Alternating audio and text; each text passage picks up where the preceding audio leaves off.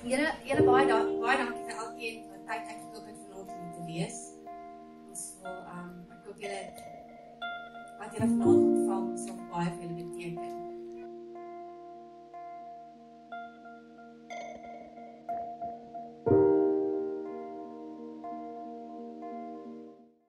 You prepared a table before me in the presence of my enemies. You anoint my head with oil. My cup runs over. Surely goodness and mercy shall follow me all of the days of my life, and I will dwell in the house of the Lord forever. Psalms 23, verse 5 to 4. Good evening, everybody. Goeienaand almal. Wie van ons het klaar geëet vanaand? Ons gaan vanaand. You saw on the invitation, tonight is not just any night. Tonight is a night where you get invited to the Lord's table. Tonight we talk about bringing it all to the table, as the song suggested. So Psalms 23, while I was reading it, and as I read it over and over again, I realized that God prepares a table in front of my enemies. God never prepared a table in our safe place. God never prepared a table where we're not under the spotlight. He prepares a table in front of my enemies. Now for a shepherd, King David was a shepherd. How many of you know that David was a shepherd? Wie weet dat koning David 'n skaapwagter was? Weet julle, as julle dit nie geweet het nie, koning David was 'n skaapwagter. Kyk hierso, as daar 'n skaapboer hier is vanaand, nee, kan hy nou vir julle vertel, 'n ding van 'n skaap. Dis nie maklik nie. Now what bring it all to the table means for a shepherd is, in the days of David, they would find a plateau or a hill to prepare waar die skape gaan wei. So sal elke keer gaan, as hulle kyk waar is die stroompies, hulle sal rotse vat, dan sal hulle kampe bou met rotse. Dis in die veld, dis in die oop veld. Dan sal hulle al die gevaarlike onkruid sal hulle stap en hy sal dit uitblik. Nie omdat hy daar gaan eet nie, want sy skape gaan daar eet. Sy skape gaan daar wei. Hy bly by sy skape. So he's preparing the table for these sheep. And all the while he's doing this, terwyl hy hierdie doen, weet hy, goed soos ek en jy hierso sit, in die lyn van die bome, they call it the tree line, staan die beere, die wolwe en die leeu's, en kyk vir hom, and they're watching his flock. While he's preparing a table for his sheep, the enemy is busy watching him, just waiting for him to slip up. Peter 1 Peter 5 verse 8, as you were. The word tells us, be sober, be vigilant, because your adversary, the devil, walks around like a roaring lion, seeking whom he may devour. Weet julle dit? Weet julle dat die woord jou waarsku sê dat die duiwel soos 'n brullende leeu rondloop om te kyk wie hy kan vermorsel, né? Wat is die woord? Verskeer. Weet julle dit? As julle nie geweet het nie, vertel ek julle vanaand. Die woord sê dit, as die woord dit sê, dan glo ek dit. Maak nie saak waar jy is en wat jy doen. Die duiwel loop soos 'n brullende leeu. Nou kom ek sê vir jou, wie hou van skaapchoppies? Kom ek sê vir jou, skaapvleis, 'n leeu se lekker vleis. Né? Kyk hierso, is niks so lekker soos 'n skaapchoppie nie, maar 'n leeu hou baie van 'n skaap, want 'n skaap is nie 'n baie wyse dier nie. Kyk hierso, as hy na 'n wildebees toe gaan, wat het 'n wildebees wat 'n skaap nie het nie? Horings. En hy het ook daai wil om, kyk hierso, as jy na my kom, gaan ek jou gaffel. Wat gaan 'n skaap maak? Nee. Hy gaan hardloop, maar leeu kan ook mos hardloop. So is dit per toeval dat die woord ons vergelyk met skape en God as ons herder? Nee, want 'n herder vir 'n skaap is alles vir daai skaap. Hy maak seker daar's nie giftige bossies nie, want hy gaan dit eet. Skaap is nie baie clever nie. As daai giftige bossie groen is, dan dink hy dis kos, hy gaan dit eet en hy gaan doodgaan. Of hy gaan siek word. En God doen dieselfde vir ons. Ons het al hierdie temptations, né? Staan daai giftige bossie daarso. Doors, dit was een van die clubs wat ek baie gaan kuier het. Dis daai giftige bossie. En my herder nou, as ek so toe gaan en sê my herder vir my, koop. Nee, want jy's nie slim genoeg om daar weg te bly nie. So, going back to 1 Peter, where the lion is like the devil's like a roaring lion, seeking who can devour. Have you noticed it in your daily lives? Het jy dit al agterkom in julle daaglikse lewe? Jy sit by die werk of by 'n braai. Jy's innocent, jy's op 'n spiritual high. Yes, man, vanoggend breakthrough gekry, ek het woord gekry. Here het met my gepraat. En hier kom Koos. Hey, Pax. Werk jy nog daar lekker? Sam, is hy nog jou baas? Daai ou is 'n jerk, hè? Daai ou, yes.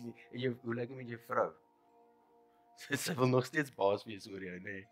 Ja, nee, hier's die lewe, Pax. As jy daar wegstap, wat het gebeur? Kom by die volgende ou.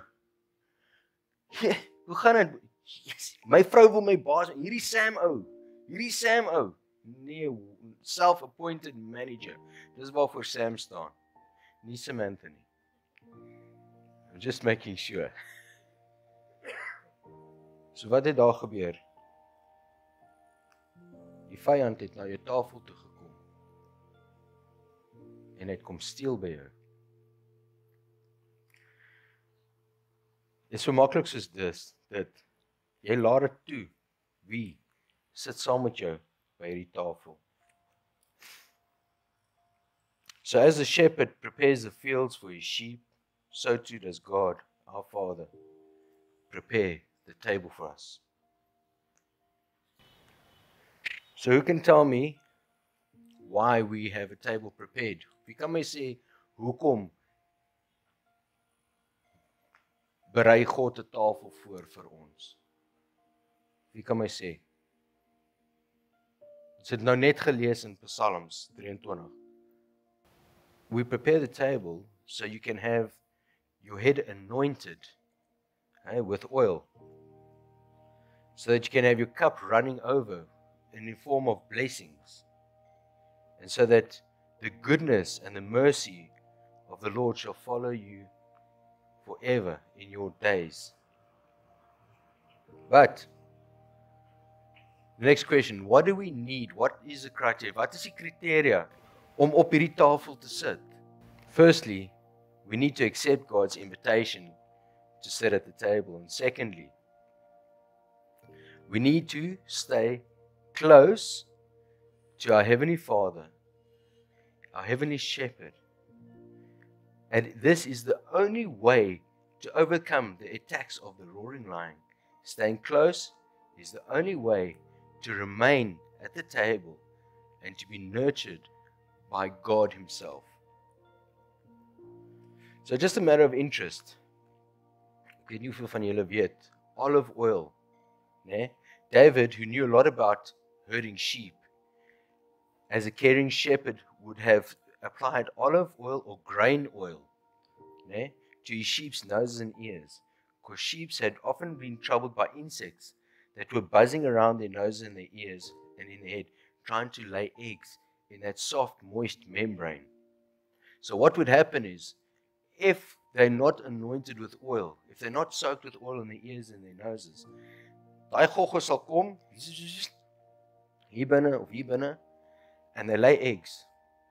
That larva crawls up the nose or through the ear channel into the brain, dan raak hulle mal soos wat daai ding groei, daai lava groei en mature word, nê? Dan sal die skaap sy kop teen die grond of teen 'n rots of iets bash totdat sy kop oopbars. So do you think it's just sorry, excuse me, I'll be here now.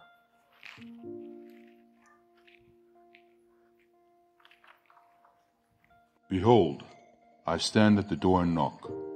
If anyone hears my voice and opens the door, I will come into him and dine with him, and he with me.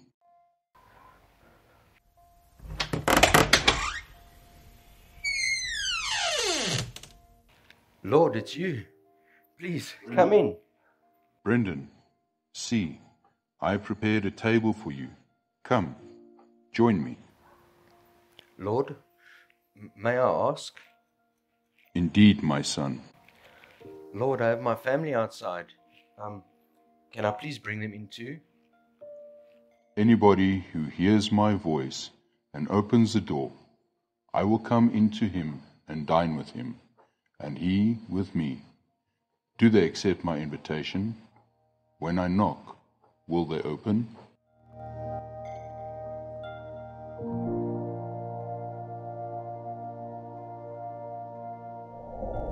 I'm going to chat to you a bit about the enemy coming to sit at the table of the Lord with you. How many of you believe that this happens? It does. How many of you believe that the enemy is given the right to sit at your table by you? Hey? Come guys, let me tell you. It's as simple as you're sitting at your table and how's it? Space. Excuse me.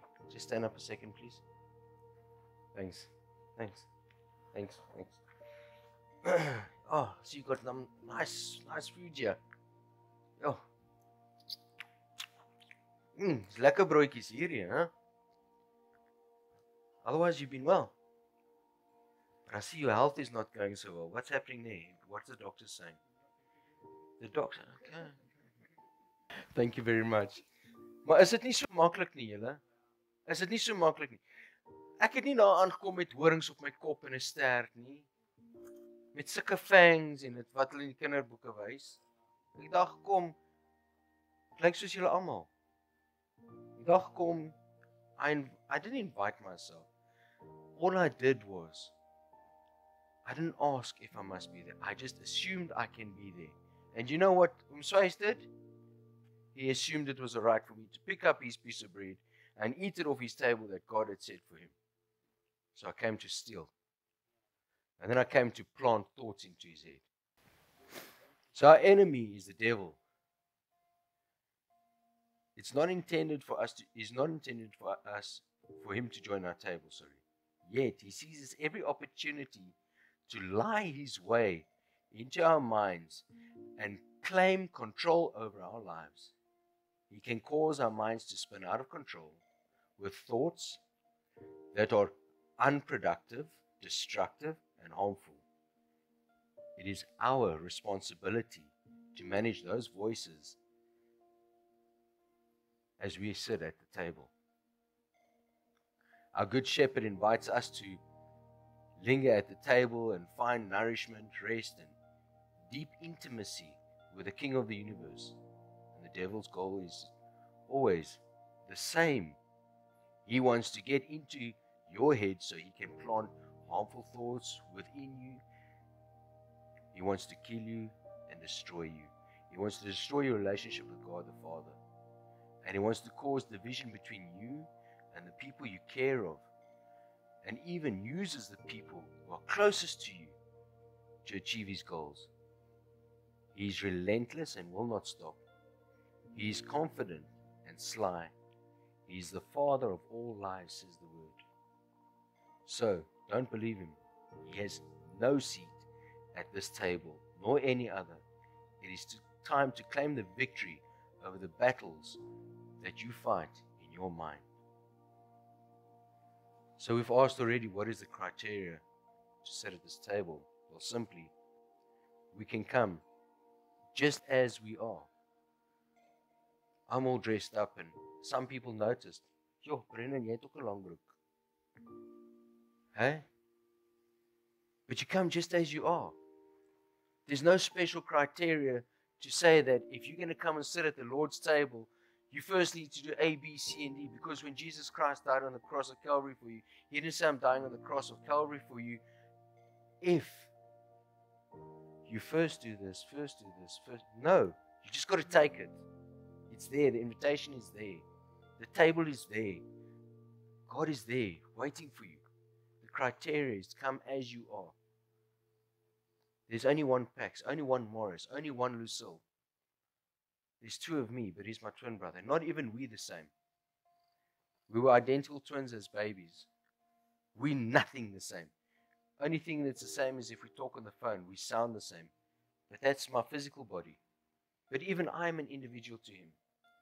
And I come as I am. No masks, no pretense. However, you have to have faith that God can and will carry your burdens, isn't it? We read this in Psalms 55, verse 22. Cast your burdens to the Lord, and He shall sustain you. He shall never permit the righteous to be moved. So, I'm not talking about we moving to Joburg. I'm not talking about moving my physical. I'm talking about moving my heavenly position. My spiritual position will not be moved. God won't allow it. If I have faith and trust. If I put my burdens by the Lord's feet and know that He will deal with it. A lot of times we go, "Lord, I'm struggling with this financial situation, and Lord, I'm done. I'm giving it to you. Please sort it out." You walk away. "But Lord, whilst you're sorting out, don't you want to just do it like this?" "Okay, sorry, Lord, I'm sorting out. You're sorting out. But Lord, don't you want to hurry up, please?" How many of us do that? Hey?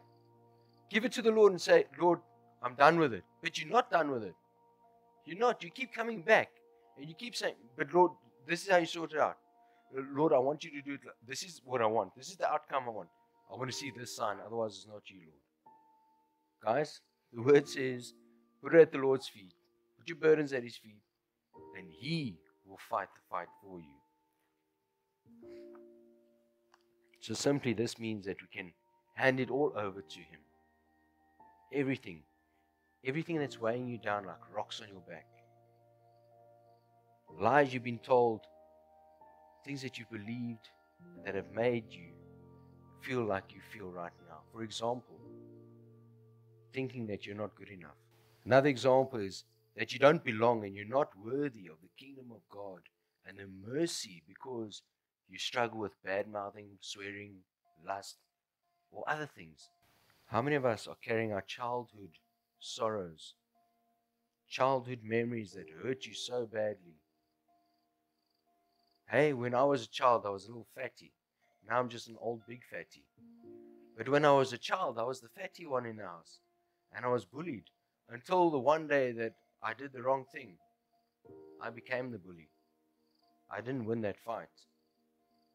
I just moved the hurt on. And as I got older, I was hurting people. Why? Because I was hurting. And it was good fun.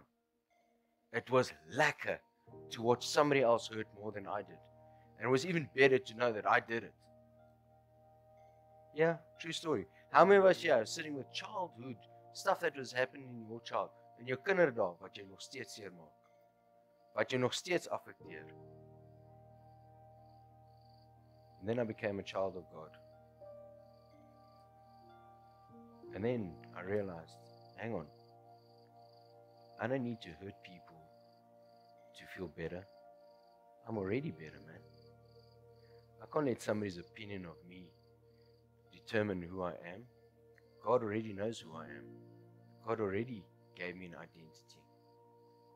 But you know what? Some of us go through this world today, struggling with things, rocks on your back, struggling with what somebody might have told you at work, what your husband told you, what your children told you, or your best friend said to you. That's funny. But in the meantime, inside, yeah, it cuts like a razor blade. What I'm telling you tonight, we've just read it. Psalms 55 says that you no longer have to carry this. You don't have to carry this. Cast those things to the feet of the Lord. Because when you come to this table, I don't see one of you coming here with a bag of rocks on your back. This table's full. Is there space for rocks here? There's no space for rocks. When you're going to have a sit down at the table of the Lord, are you going to talk about God and how great He is, or are you going to talk about your problems? Yeah, so there's no place for the rocks. We need to lay them down.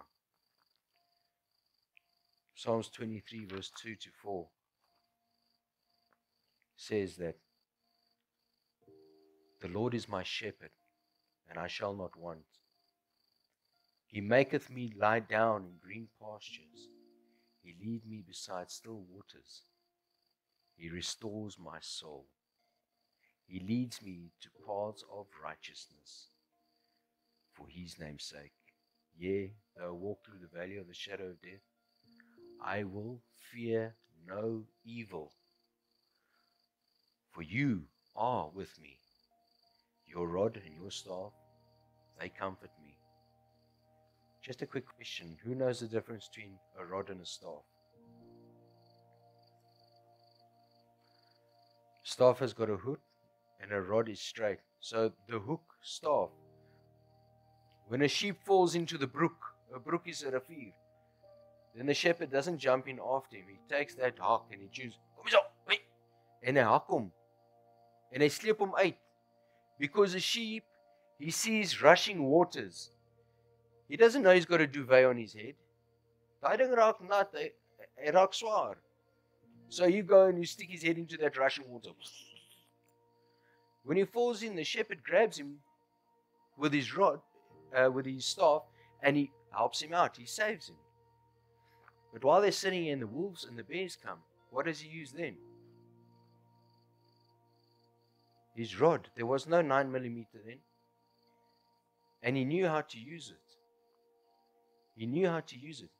Daai manne het wolwe, beere, the works, robbers, hy het hulle doodgemaak met 'n knippel. So I've got the comfort knowing that it doesn't matter how far I think I've strayed, God has got the staff to hook me and bring me back, and He's got the rod to protect me. And then there's a white paper on your table. Het almal penne gebring. Is daar penne op elke tafel? Ek wil hê julle moet deel. Nee. Hier's 'n wit papiertjie op julle tafel. Maar hierdie pen papiertjie, ek wil hê julle moet die dinge wat julle pla. Ek gaan daar skryf bullying vir argumentsonthaalwe. Of die feit dat ek sukkel met rook of alkohol of wat, weet jy wat, dit kan enigiets wees. Skryf dit op hierdie papiertjie. En dan nooi ek julle uit. Daar's 'n vuur net hier buite, kan julle almal sien, daar waar die rook was, is nou vuur. Gaan brand en maak jou saak klaar met dit. As die ding gebrand is verby. Jy los dit by die Here se voete en dit is verby. Vat julle tyd, dink daaroor. Dis 'n baie privaat ding hierdie. En gaan brand dit. Spandeer tyd in die teenwoordigheid van God.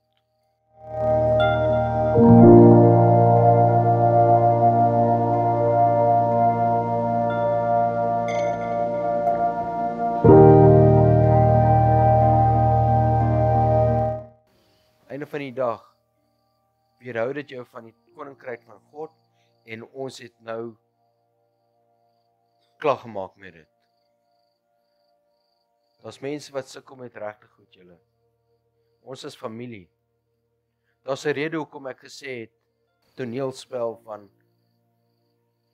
toe God sê, I prepared a table for you. Come. Sit. Join me. Ek het vir 'n spesifieke doel die woord, Lord, I have a family outside. Want ons is nie net mense wat by mekaar kom by die kerk of by die sel nie. Ons is 'n familie. Of jy bruin is, of jy swart is, of jy pink is, of jy geel is, maak nie saak nie, jou bloed is rooi. As jy my beleid het, en my beleid is die Bybel, dan is ons familie. En weet jy wat? My familie moenie tekort skiet nie. My familie moenie honger ly nie. My familie moenie deur dinge gaan wat te moeilik is, wat hulle dink hulle is alleen. Ons was al daar, baie van ons was al daar, waar jy in 'n gat sit, jy kyk op, en jy weet nie hoe gaan jy uit daai gat uitkom nie. Ek was self daar, en ek weet daar's baie mense wat hier was, wat ek nou van praat, né? As ek net iemand gehad het wat bo daai put kom staan en sy hand so uitgeruk en sê, God is hier weg, hier is jou hand. Kom ek sê vir jou, daai put wat so diep is, word so diep. Not one of us must carry our burdens alone. Is dit nie? So ons het nou klaar gemaak met die goed wat ons pla. Die duiwel het klaar kom steel by ons. Die duiwel het klaar by jou tafel jou broodjies kom vat en jou lekker vrugte wat die Here vir jou uitgelê het. En die ewige lewe kom vat. Because the truth is, if we allow it, ons gaan kort kom. Ons gaan spyt wees. Ons gaan nie daar kom waar God se plan vir ons bestemming is nie. Amen.